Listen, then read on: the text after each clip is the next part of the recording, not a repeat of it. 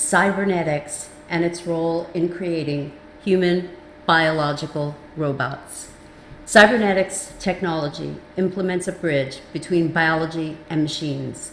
It's the science of creating a human-machine symbiosis, in other words, transhumanism. Cybernetics involves the development of a common communication platform using synthetic biology, as we will see later, to connect with the machines or systems running artificial general intelligence. This technology won't be measured against fundamentals of nature. It'll be measured against the fundamentals of machines. This is the point of the human transformation singularity.